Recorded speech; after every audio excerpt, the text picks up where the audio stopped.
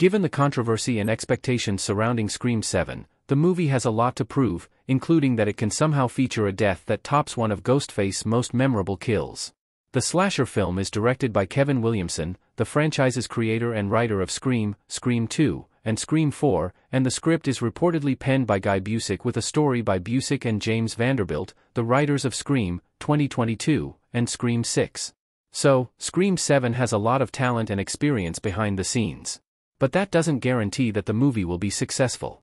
Not much else is, concretely, known about Scream 7's story other than the fact that Neve Campbell's Sidney is returning. While not confirmed, Courtney Cox will also likely reprise her Scream legacy role as Gale Weathers alongside Patrick Dempsey as Detective Mark Kincaid, Sidney's husband.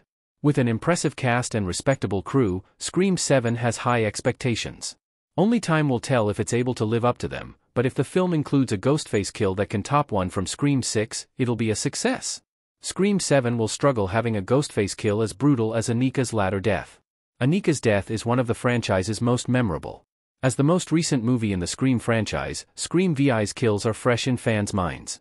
However, even if Anika Kyoko had died in an earlier film, her death would still rank as one of Ghostface's best kills.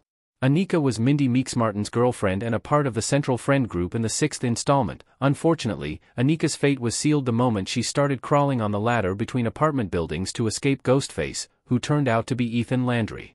He had previously stabbed her, so Anika was weak as Ghostface started rattling the ladder, making her fall to her death.